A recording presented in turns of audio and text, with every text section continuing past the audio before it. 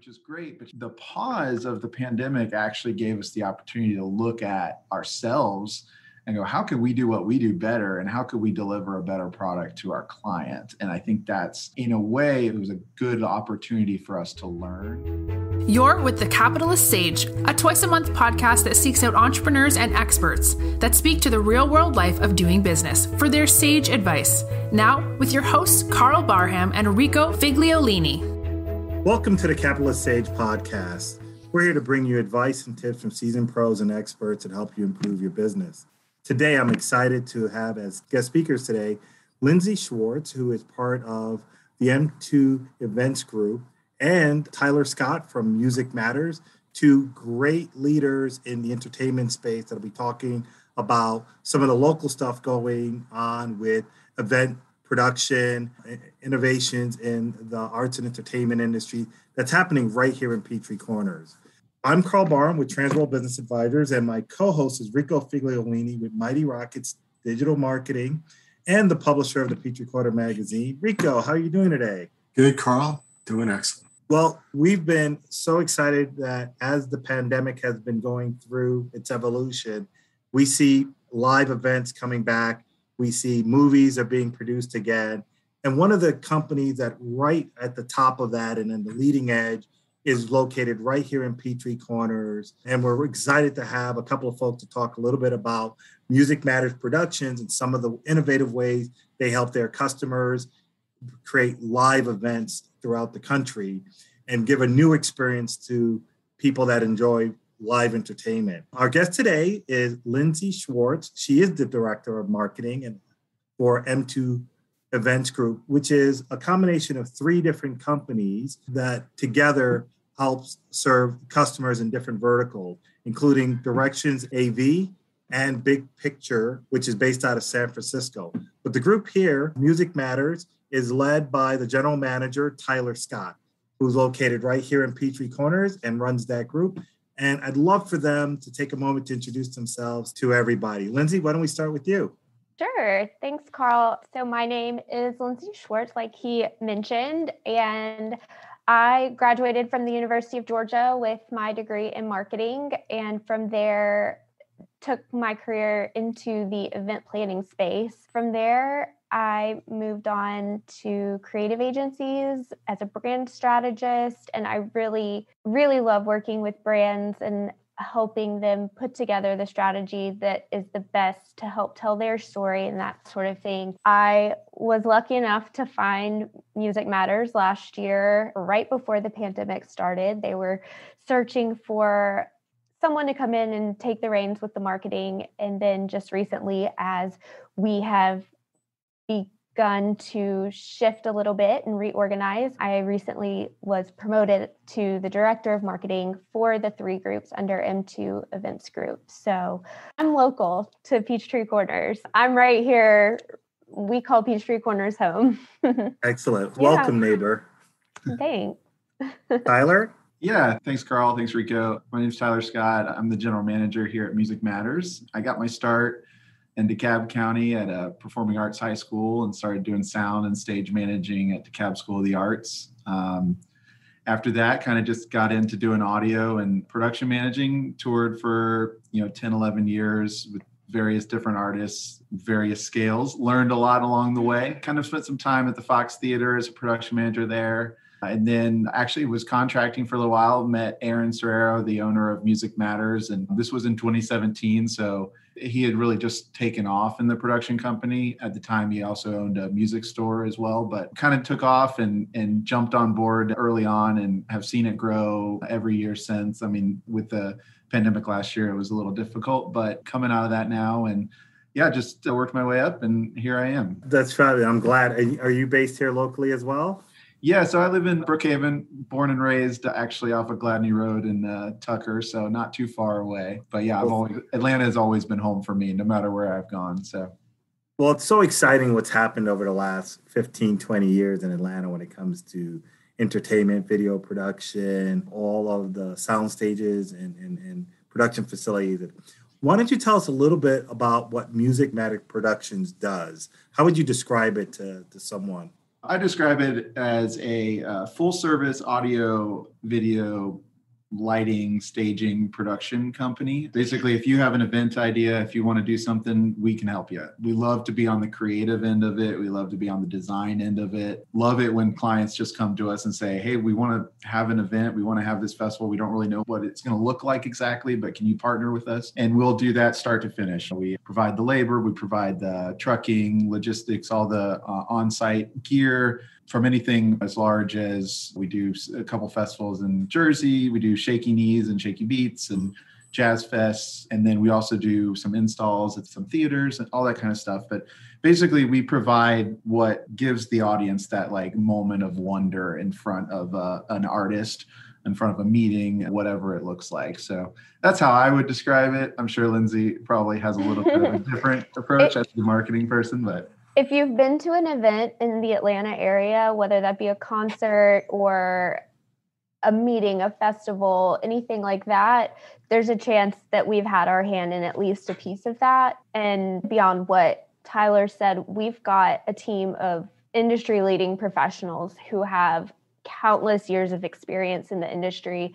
Most of them have been on tour with artists in their specific discipline, audio, LED, lighting, etc. So our guys and girls are the best in the business, and they really bring a whole another level to our production capabilities, and the creativity is endless. I'm in awe of them every day. And as a music lover myself, to know that these guys have had a hand in some of my favorite shows that I've ever been to is really exciting. So anyone that's been to a concert, if you strip away all the lighting, all the laser, all the visuals, and you just have the band, that's not the experience you want. You want the experience of everything, the sound, the visual, all that stuff that you guys put together is really what people want, I think, right? Exactly. Especially for the ticket prices that they pay at some of these festivals. That's right. Events. absolutely. It's amazing what it takes. And a lot of them move around. They have to set up quick. They have to break down quick. And they need experts that really know what they're doing to make that happen. You mentioned a couple examples. What are some of the interesting types of work you guys have done? Festivals, movies, other things, anything that people might recognize? Yeah, so we've been on tour actually with a few different artists. I don't know if you know who Jill Scott is. We were actually on her world tour a couple of years ago, went all over the place with her. We have been on tour with the Revivalists. They were just actually recently playing in Brookhaven a couple weeks ago. And beyond that, we did Travis Scott's set at Music Midtown a few years ago. That was really cool. You name an artist, we've worked with them. Santana, Bruce Springsteen, everybody. I think Taylor Swift was mentioned on your website also. Yeah. Yep. And Shaky Knees is a big festival here in Atlanta for people that don't know. I mean, 4 or 5 stages. Do you handle all that as well? Yeah, we do. We've recently also gotten into the staging business as well, which was not always in our wheelhouse. So yeah, we actually do start ground up. You show up, it's just a grassy field, and we do everything from ground up. Shaky's 4 stages. We do another festival up in New Jersey is 4 stages. We do a couple things in Florida. Chastain, Marist, Tabernacle. If you've been to a concert in Atlanta for sure, and most likely any event, we really have touched it somehow. It's pretty great. So I'm curious of how folks, this isn't a traditional path or career that a lot of people get into. You mentioned you went to school here locally in DeKalb. How do people get in? What are some of the skill sets? How do people get into this type of work? Hard work, showing up on time. It's funny. We consider ourselves a production company. Obviously, we have production equipment, but it's really the people that make the difference for us. And I think that started with our owner, Aaron. He meets people, he can tell how they work, and he likes to bring them on board very quickly. And that's it. I mean, we had one woman by the name of Savannah who she started out as an intern, and she worked her way up to being our video lead on all of these festivals. I mean, she just worked hard. She showed up on time. She just did her job. And that's the mindset for us. So what I would say is you reach out to your local production company, you reach out to the stagehands companies and just say, hey, I'm here to work. Most likely we all start at that grunt level where we're just pushing stuff around. but you learn every day. You learn, you make a mistake, you learn some more, and everything just builds and builds. So it's show up, introduce yourself, and be on time. As long as you're on time and you work hard, I'd love to keep hiring you every day. Isn't that interesting? The on time factor hit 4 times in the conversation. I know. I'm a logistics guy. It's a thing. It's been on his mind lately, I think. I'd imagine. You're late. Who's going to plug that in? I mean, Nobody wants to rush, especially when there's thousands of people waiting. You don't have a lot of room for error in some of these things from the experience. Well, I'm curious, in your industry, 2020 came around and it's a once in a lifetime event, the pandemic, that shut down a lot of events, all events around the world. I'm curious, when you started hearing about that with all the stuff you were doing, what went through your mind? And then what were some of the things that you had to deal with initially when the pandemic started? I actually remember hearing it a little bit. Aaron and I were discussing it because of Directions AV, which is the other company that we, are part of and work with. They are more corporate based, which is a longer term forecasting. So we do a lot of rock and roll. We do a lot of music industry stuff, which is always last minute or pretty short term. Corporate plans years out or 6 months out. So they were starting to get cancellations in the corporate side of things, like not having people come to conferences. And so they just gave us the heads up. Hey, you might want to be aware that this could happen. And so we had conversations about what that looks like. Did we think some festivals would stay on, some wouldn't? And I guess I want to say it was maybe Coachella was the first one that got really like everyone in the music industry took notice when that canceled or postponed, I should say. Everything postponed, which was the verbiage. And so I think for me, we started just looking at what does this look like? And really our whole year just slowly but surely. And then within about, 2 week span, the rest of the year just went away. Yeah, I remember in February, Mardi Gras happened. Mardi Gras went forward at that time. Mm-hmm. I don't know, most people knew nothing still. I mean, it was out there if you really paid attention. Yeah. But by South by Southwest, which I think is in the March timeframe, that's when the NBA, that started hitting, and then things started shutting down and postponing throughout that. Yeah. Yeah. And our first approach was, okay, we just try to look at what was the time frame we saw this being and how can we sustain ourselves through it. And so we did just some initial, how can we cut costs, stop paying for some of our monthly payments that are, truck tracking, and anything we could do to like start trimming our overhead down and thinking, okay, let's ride this out. And then just shortly after South by Southwest and all that, it just went down, and we really had to go into initially a very hibernate mode. But I'm grateful to say that like Aaron and I sat in our office, the two of us were sitting here just going, how can we put our people back to work, and how can we get events of any sort back out there to people? Because for me, seeing music live, even remotely live on a live stream, is just something's amazing and special about that. Having an event, being able to host a comedy show, things like that, all those things were just, people were craving it. And we wanted to figure out a way to really come out of that like slow hibernation period and know how to deliver that for anybody that needed it. We did a lot of things at our own cost just to do them because we wanted to give back. I even had my trucks running around with some charity organizations doing some things like delivering masks and things like that. We were just doing everything we could to just keep forward momentum. We noticed at that point there was either a fight or a flight. You either shut down completely or you really said, what can we do to move forward? Did you find that you guys started solving that? Or did you find people coming to you and say, Tyler, can you do a virtual thing? Everyone's moving to Zoom. We're on Zoom right now.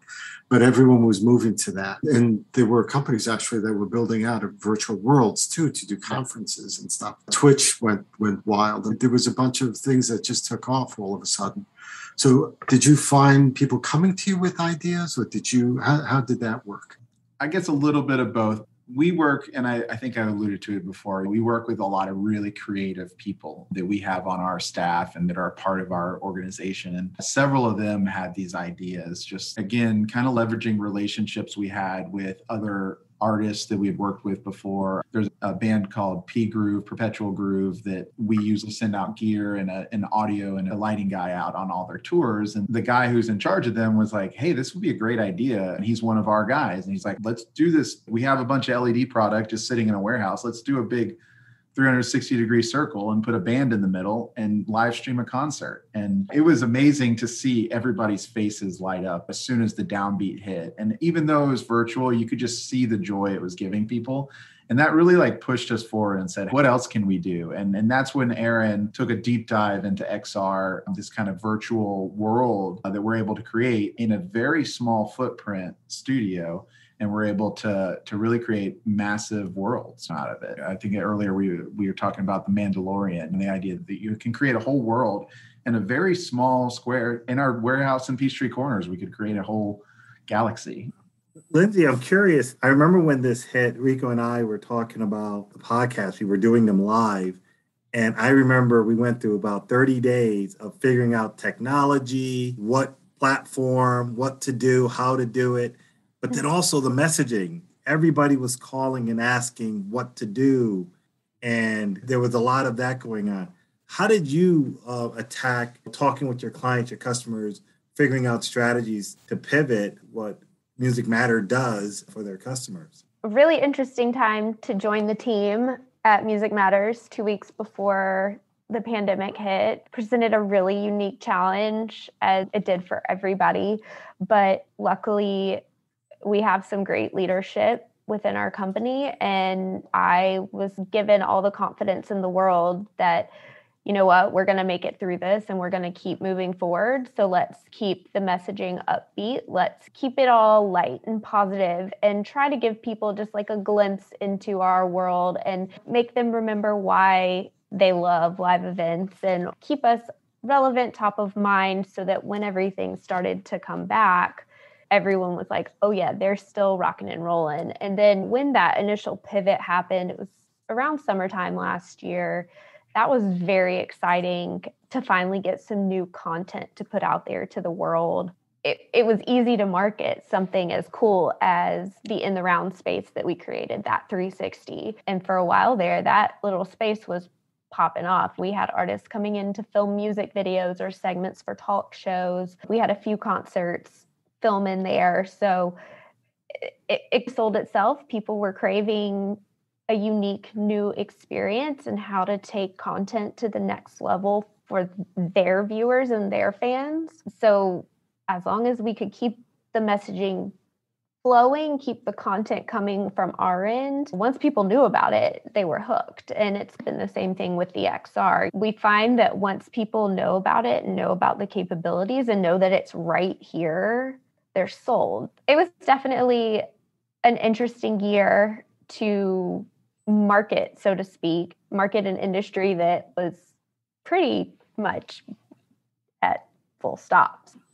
I want to ask a question. You mentioned the term XR. So I know most people know what virtual reality is. Can you share a little bit what's XR and how is that different than what people might think of as VR or virtual reality?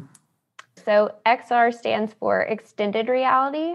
Using a system called the Unreal Engine, our team is able to build out virtual worlds in real time. They render in real time, and the person filming, so the actor, the performer, the presenter, they can interact with the world as if they were really there. Tyler mentioned it can be created in a relatively small space and you would never know it, because if the performer moves over to this side, the camera tracks, the system tracks, and it just extends the world around. It's a big piece of film and television production right now, and it's really been a great pivot for our team, and it's been an exciting new challenge, I think, for everyone. Tyler, what else? Yeah, no, I mean, I would echo everything you said. I've always tried to figure out how to describe it. It's really hard to describe without seeing it. If you go to our Instagrams and you can see all the stories that we have of it, but it's as if you dropped whatever your subject is, your person, your bus, your product, whatever you're trying to sell, you drop it in the middle of a 3D world. And even though you're not physically in that world, the camera does reproduce in real time that you are there. So if you're at the Grand Canyon, you could be standing in our studio at the Grand Canyon, and if we pan around you, it's as if we were walking around you at the Grand Canyon. You see all 360 degrees of it. Are you guys familiar with Illuminarium that's in Atlanta now? Yes. Obviously, I don't think that's similar, but the idea is a 360 experiential effect, right? Yep. Exactly. I think also like at Disney, I think Disney's one of the pioneers in creating these worlds within spaces that people could interact with as well. But basically, you're able to take that and deliver it to your clients that couldn't access the resources of large Disney studios and do it for commercial applications, music and entertainment, those types of environments. I love how technology is pushing us forward to give different options. I think you would agree, nothing replaces the live experience, the energy of that. But there are people that sometimes can't get to the live experience. Yeah. And for artists and entertainers to be able to deliver through a different medium, that kind of energy is fascinating. We've started marketing it as well to our corporate clients that are discussing the idea of using it on stage with their keynote speakers and having them, like, you're in the room watching someone speak, but then your projection screen on the side is showing this person on site at their warehouse talking about whatever, like you can really move people wherever you want. And it's just a game changer. And not only on a production level, movies, but really how people are trying to impact even live events now that we're coming out of this, how to utilize it in a live event setting as well, which is pretty cool.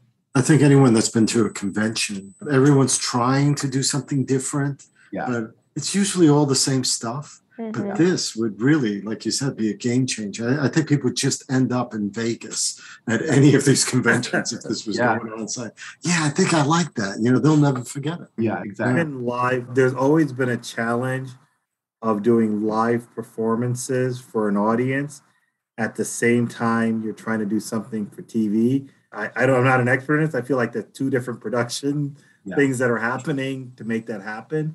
But I remember during the pandemic, I don't know that this existed in a big way, but the Versus series that they'd have two artists of similar genres and they'd go back and forth. And it started off in the pandemic as simple. They might be playing some of their best hits and then some would be performing. But you could imagine expanding that to two sets where they're doing their performances, where in the past, that'd be difficult to get their schedules aligned and doing that.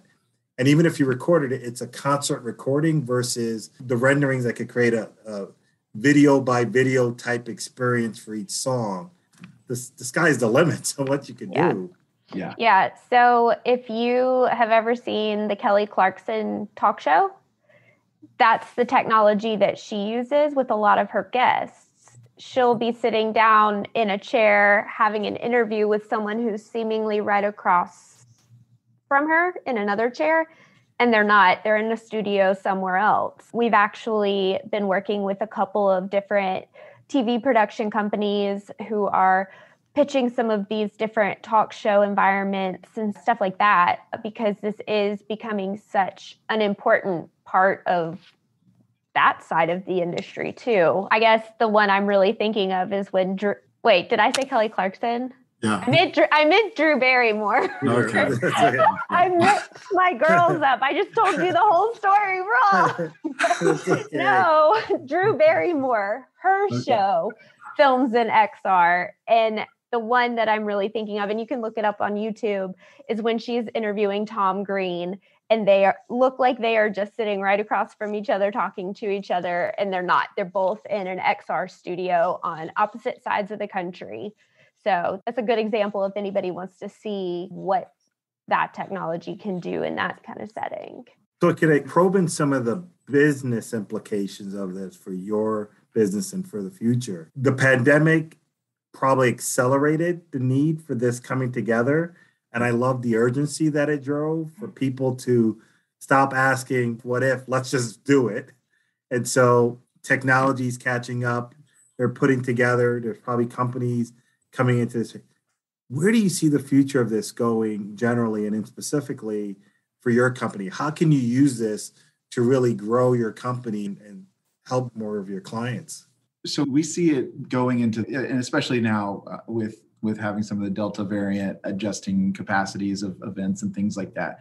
We really see it moving forward into this very hybrid growth model where people are going to be doing both live events and XR technology all in the same space. And for us, the live events and events in general have been a very steady industry through the history. Even in dark years of recession years, people still wanted to go out and do things. And last year was really the first year that the industry as a whole took a look at itself and went, what can we do to prevent all of us from losing work in the future? And so moving in that direction of digital and growth, just virtual things. And I would say for us, we're thinking about, okay, what does that look like? Does that look like creating a new studio space? Right now, we have a small studio space in the back of our building that shares some space with some of our warehouse stuff. So it becomes a logistical thing. So for us, growth-wise, to see some continuity and an ability to continue to produce higher and higher level content and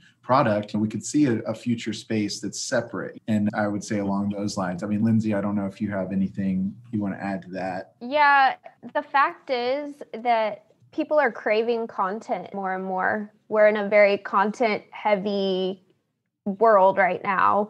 And as the younger I've never said this out loud, as the younger generations start to become adults and start to make decisions about what they're doing, what they're purchasing, where they're going, that sort of thing. So much of that is driven by content. And we're seeing so many of our artist clients and entertainment clients starting to really embrace that side of their business, the fact that their content has to be really good and it has to be really high quality. Otherwise, it's going to get overlooked and they're going to become irrelevant. So it's just the shifting nature of how people are absorbing entertainment and all of that as well. We're looking at a generation that is going through YouTube, Twitch. I mean, yeah, virtual experience. My son has Quest 2 VR and he's up there 3 hours out of the day and he limits himself. I don't limit him. So he's in different worlds. He's doing the same virtual type of stuff to a degree. And that's only going to get more and more. I mean, it's not going to change. We're seeing that demand for interaction between the artists and entertainers and their fans. That's a necessity now. They've got to be able to interact virtually because that's how people are interacting now. We've also seen a lot of growth in, like you mentioned, video games, the video game industry as a whole. And we were actually able to do some partnerships with some companies where we did actual virtual music festivals. I say virtual because there was no fans, but we had 3 stages set up in a warehouse in Southwest Atlanta, and they had drone shots going in and out. And the lead gamers, the people who are really good at the game, had their own control of camera work and this really interactive environment where they had artists on stage and they could choose what stage they were watching and all sorts of stuff. And I think things like that, like just that outside the box thinking, which was really pushed forward by the fact that we had to think about something. You know? I think as an industry as a whole, and especially I know for Music Matters, we've been like so go since we started.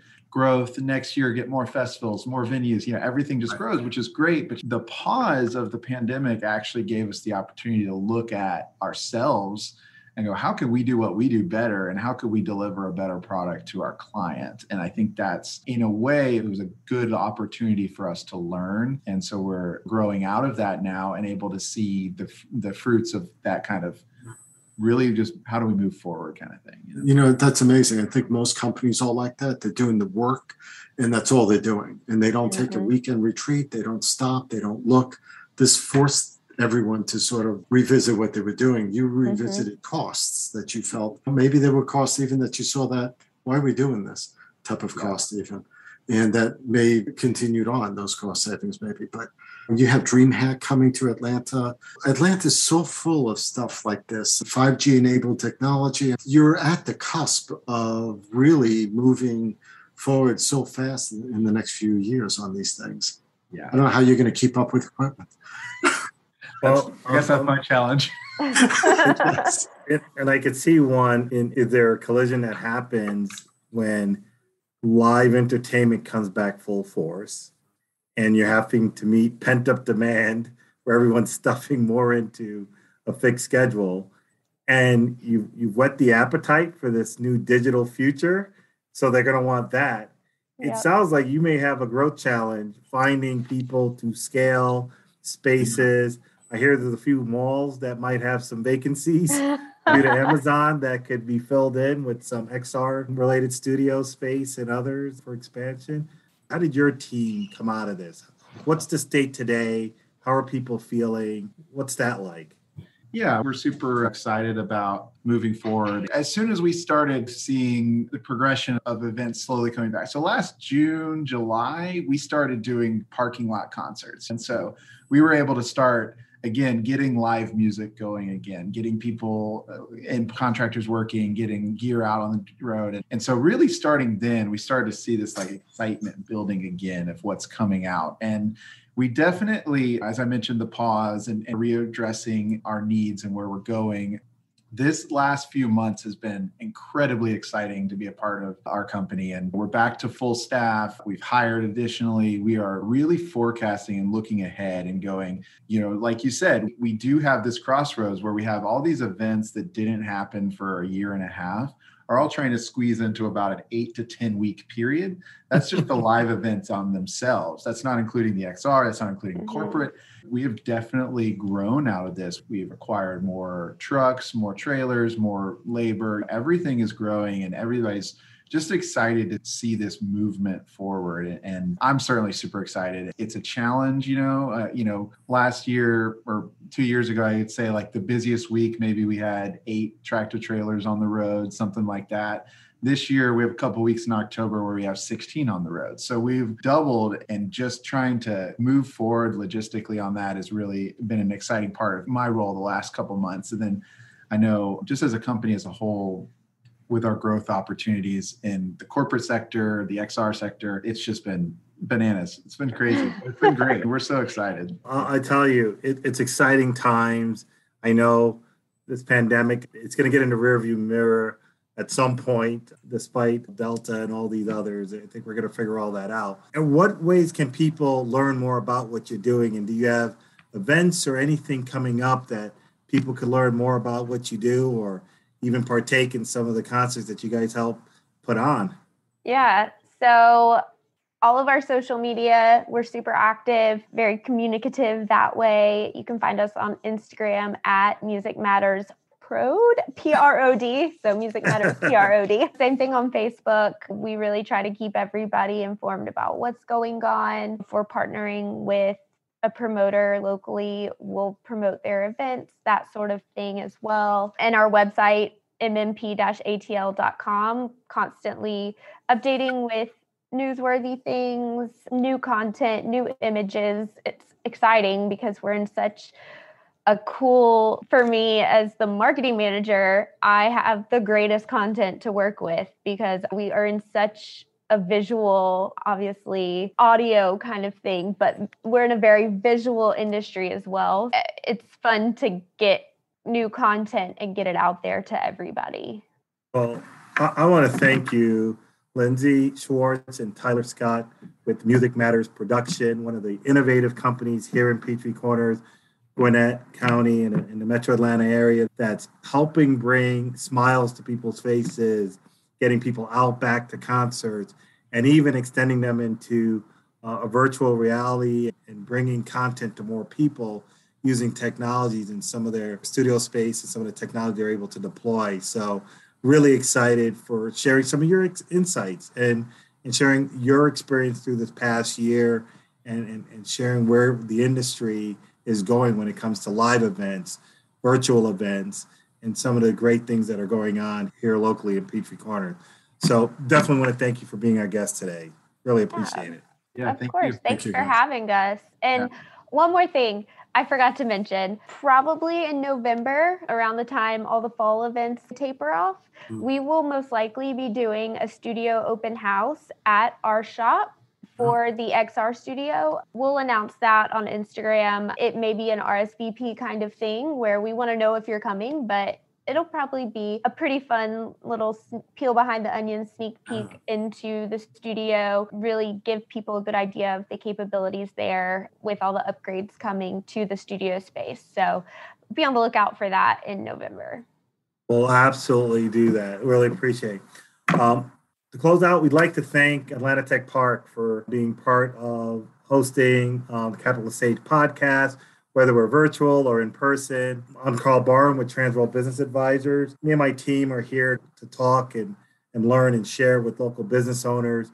When they're ready to exit their business, we help with sales. When someone's looking to invest in a business and acquire a business, we help with that as well. You can reach out to us on our website, www.tworld.com/Atlanta Peachtree, or reach out to Karl Barham. I'm on LinkedIn.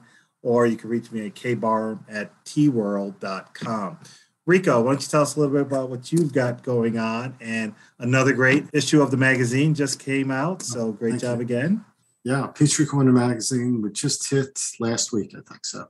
We had really some great features. The cover story was about 2 child actors. Actually, the parents are friends of mine. They've been in, I can't even say some of the stuff that they're actually going to be in that's coming out, 10 and 12. They're just young kids starting out in the industry. So there's that story. There's a bunch of other great stories, I think, features, I feel, in that. So you can find Peachtree Corners magazine at probably 80 to 100 locations in Peachtree Corners.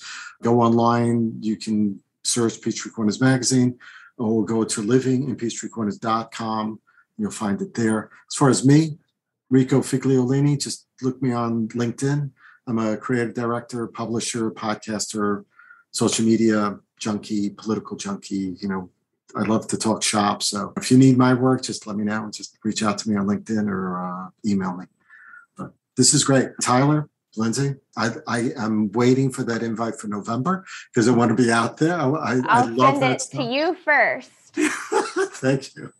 Absolutely. It's an industry I would love to be working in. Unfortunately, I never got there. Yeah, I'd love to see what you guys got out there. Thank you. Thank you very much, everybody. Thank you for tuning in to this episode of the Capitalist Sage podcast. Look forward to talking with more great businesses here locally and folks to help share a little bit about their experiences running and owning businesses locally. Take care, everyone. Thanks. This has been the Capitalist Sage with Karl Barham and Rico Figliolini, the twice-a-month podcast with entrepreneurs and business experts.